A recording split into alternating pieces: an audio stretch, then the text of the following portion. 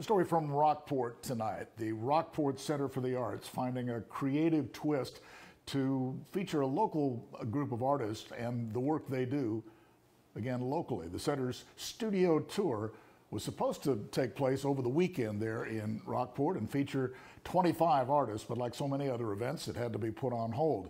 Organizers deciding to take the live tour online, and they are now making it a weekly event on YouTube.